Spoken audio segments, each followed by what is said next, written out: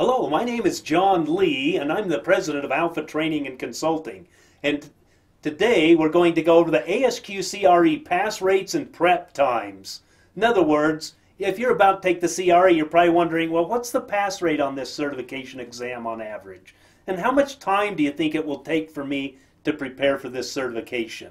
So I went to the ASQ website and picked this up, and notice the CRE right here. In 2016, it was a 58% pass rate. 2017, 59% pass rate. And 2018, the students did a little better at 66%.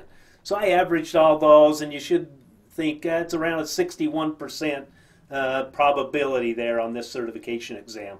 It's a very tough exam.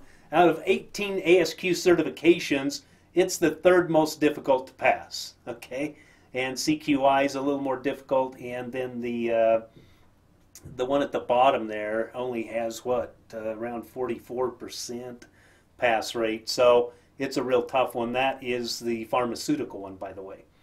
Okay, but the CRE average 61% pass rate on average, and ranking 16 out of 18, so relatively tough exam here.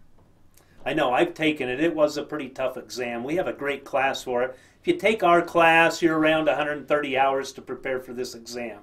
Now, if you do that, we have a very successful class. We're more in the upper 80-90% pass rate. But as I say, it does take some time. But this includes the online lectures, the testing, reviewing of the primer, taking practice tests, etc. So we are pretty thorough in getting you ready for that. Congratulations, you have completed this video. If you have any questions, please contact me through my website. Thank you, and have a great day. Goodbye.